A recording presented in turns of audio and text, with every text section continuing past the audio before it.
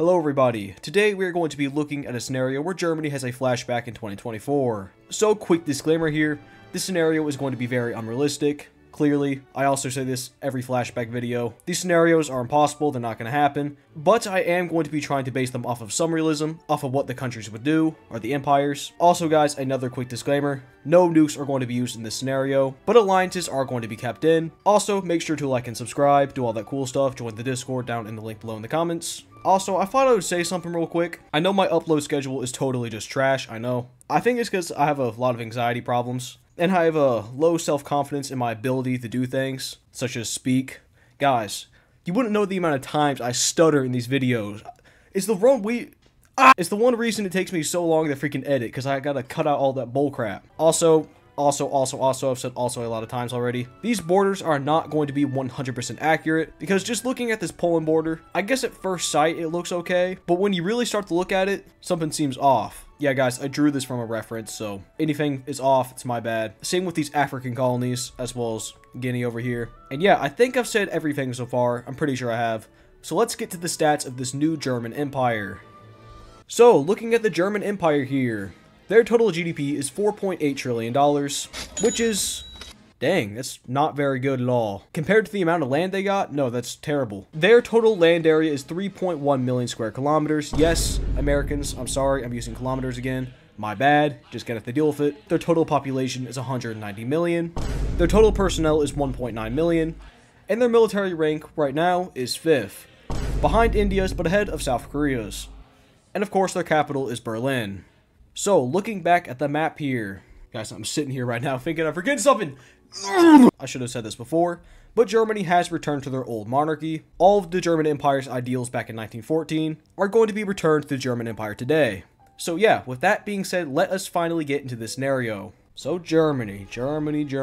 Dang, your borders look clean. But what is the first thing you are going to be doing here? Because you kind of have to be careful. Well, Germany does have to kind of be careful. Because their reputation right now is completely garbage. Their image is terrible. Even Czechia and Austria hate them right now. And basically every single country in the world does. And why is that? Because Germany gaining this much power is giving the world some not so good flashbacks. So nobody really likes Germany right now. And Germany's gonna have to work with that. Because let's say Germany invades, oh I don't know, Liberia. The United States is most definitely going to sanction them. And they might even get involved. So yeah, right now, Germany has to build back up its reputation. So anyways, what's the first thing Germany's going to do, other than what I just explained? Well, they have to do something to try to get their image up. And that something is going to be removing racism from their colonies. Probably the best thing they could do right now. A bunch of anti-racism laws are put into place in Africa. And basically, the people in all these colonies are given the same rights as the people in Germany. But there is another problem. And that's that most of these colonies, most of their populations don't speak German. That's a huge problem. Communication problems. A lot of people do speak German in Cameroon, but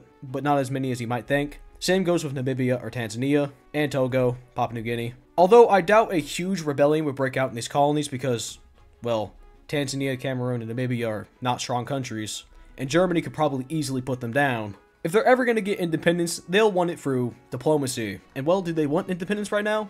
Not really. And Germany's not going to give it to them anyway. German diplomats and other people fly down or sail down to Cameroon and these other colonies. Also, German workers go down there. And Germany's main goal is going to be not only politically stabilizing their country and just stabilizing their country in general, but also building new infrastructure in all of these colonies, and practically not even making them colonies anymore. Germany's kind of trying to make them into just German overseas territories. The territory that is getting the most effort put into them is going to be Cameroon's colony, and Germany starts building massive road networks, also developing the colony itself, and building more schools that have to teach the students German. As well as, well, their native language, I guess. Maybe English and German and something else. But German is going to be the one being taught the most. It's also going to be offered to adults for free. And yeah, overall, Germany's doing pretty good modernizing all of these different colonies. It's getting their reputation up. The rest of the world is seeing that Germany is not trying to bring, well, destruction upon all their colonies and also exploit them. They're seeing that Germany's genuinely trying to help them. And we'll skip ahead a few months. In a few months, we can actually see Cameroon, Tanzania, Namibia, and Togo, these regions of the German Empire or colonies, they actually become some of the wealthiest regions in all of Africa, with their GDP per capita being around, I would say, 20,000 to 25,000. Now this could take months, it could take years, but I'm going to say it takes maybe close to a year, maybe 10 months, 11 months. But the point is here is that the German colonies are being treated very well. And Germany uses this to boost up their image, and get a bit of a cool down on the USA and also Russia. Makes them feel, I guess, less threatened, I would say. So now, they can focus on something different. and that being the military. Germany is going to start building up an absolutely massive navy, and I don't know what this project would be called, but it's called something. I would guess France would become the leading member of the European Union. Germany, they would probably stay out of it. They're going to isolate themselves a little bit for now. Not like anyone likes them in the first place. But yeah, Germany is starting to raise its military, also build up its navy. Germany is going to start trading with some rather large nations, the biggest of which being China and also Russia. It's not a very big surprise that Germany is going to need a lot of oil, and Russia has oil. Also, Germany and Russia kind of have the same ideals here, or ideas. The German Empire does not want the USA in Europe. I'm going to guess they despise the United States, because, well, the United States is putting itself everywhere. The USA has bases in South America, Europe, Asia, Africa, and Oceania. In every single part of the world, the USA has bases. Also, guys, if you're wondering what the main goal of the German Empire was, it's actually really straightforward and simple. Germany literally wanted to become the world superpower. That's their entire main goal here. And the United States is definitely a roadblock. But Russia hates them. Russia hates the United States. So Germany can see a potential partnership with Russia. But of course, Kaliningrad is a problem. Russia lost that. But just realize they are trading with each other, mostly oil and gas. China and Germany are mostly trading themselves goods. China is definitely also a little hesitant because, well, as you can see here, they also lost some ports and territories. But trading is trading. And overall, Germany is not going to do anything for a while. For at least a few years. Because, well, they can't really do anything. Like I said before, sanctions, all that bullcrap. So for now, trading. Also, like all the stuff I said before, I've been talking for like 15 minutes. Y'all clicked off at least 10 minutes ago. But I'm done yapping. Let's skip ahead at least, I would say at least 5 years. So yes, we skip ahead 5 years and the German economy is absolutely booming. I would say it's at least around 8 trillion by now. And the German Navy is the strongest in all of Europe, competing with China's and India's, but not yet competing with the United States'. So what do they want to do now?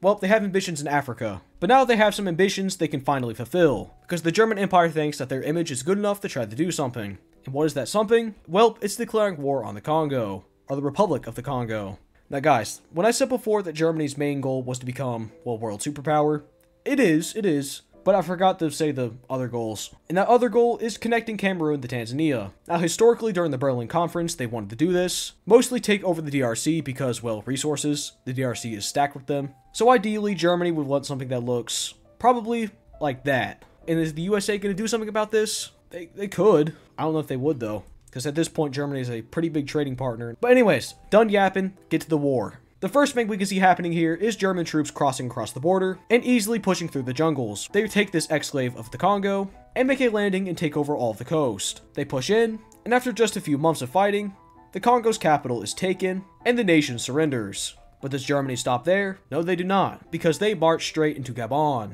German troops cross the border, and well, you can expect what happens here, because nobody's going to help out Gabon, sadly.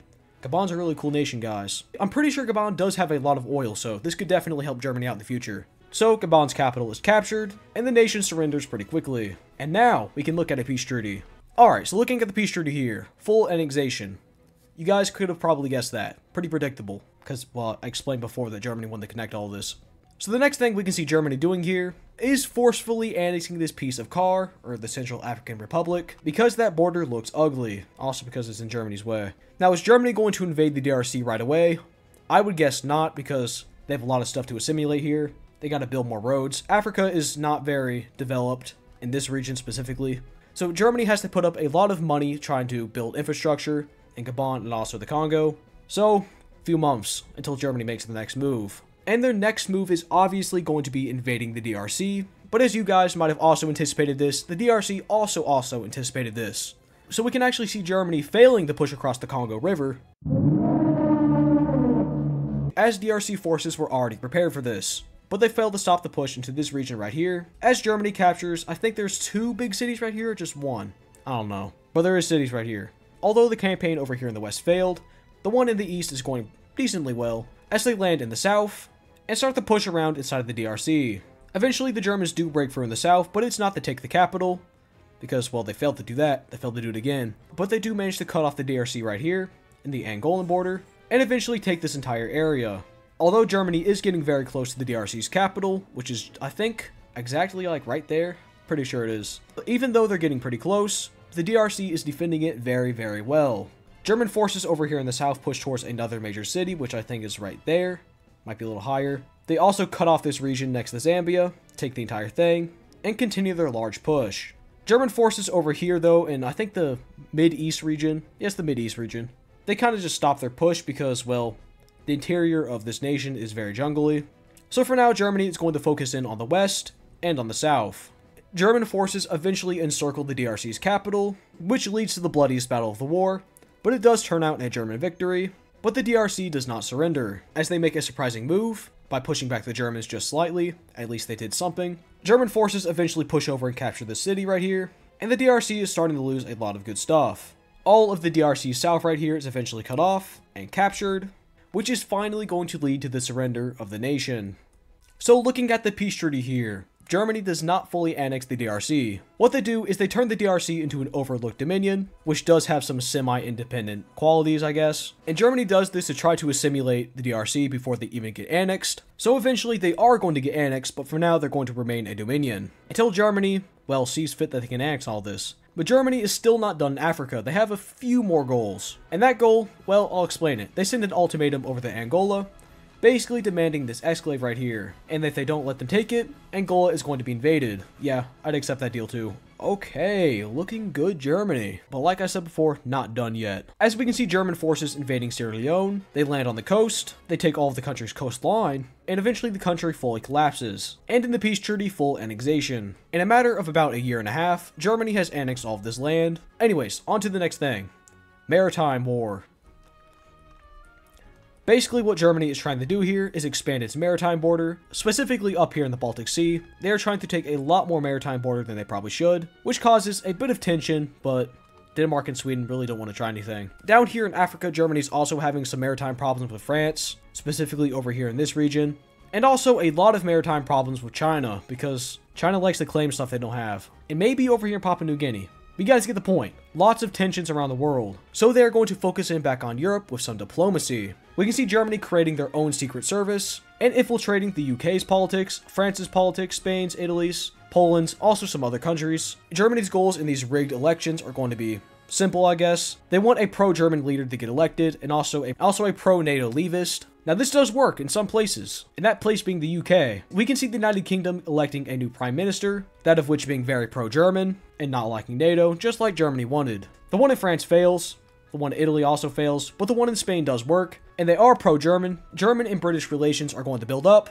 to a point where Germany and the UK eventually sign a full-on military pact. And I would guess this would be 2 years in the future from the African invasions, so maybe 8 years into this scenario. Trying to give you guys a time perspective here. So hooray, the UK's here now. Alright, now Germany's going to focus in on Russia, because Russia would definitely be a pretty big ally. So we can see the new German king visiting over to Russia and speaking with, well, whatever Russian leaders in power. And I'm going to say, just for the sake of the scenario, he is also very anti-USA and NATO. Germany and Russia enter into some secret talks and talk about the eventual, well, disbanding of NATO. And they make a deal. Basically, Russia is allowed to use German ports, specifically on Kaliningrad's coast, or Königsberg's coast, and also some of Poland's coast, in exchange for a military alliance. Now Russia is going to see this as a good thing, so they go ahead and join. Military alliance. Now, the Russian-Ukrainian war is definitely a topic. In this scenario, I'm going to be saying Ukraine manages to push them out and get back to what their border was before 2021 or 2022. After a few months, we can actually see Belarus also joining this alliance.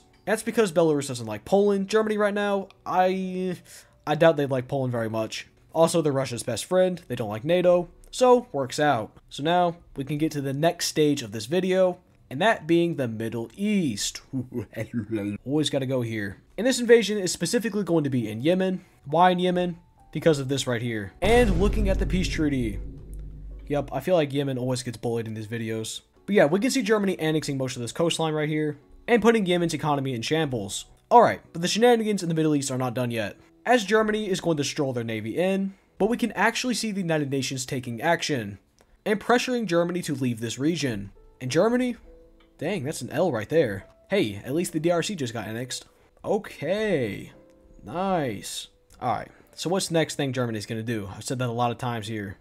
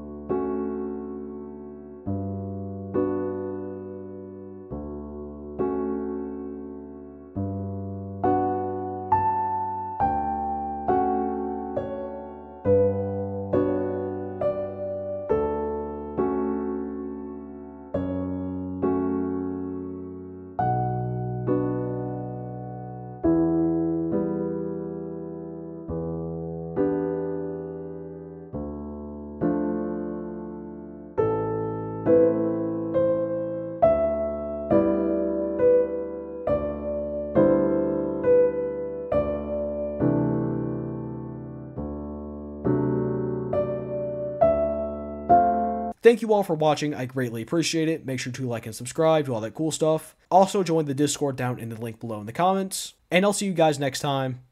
Bye. Can you see all of me? Walk into my mystery. Step inside, hold on for dear life.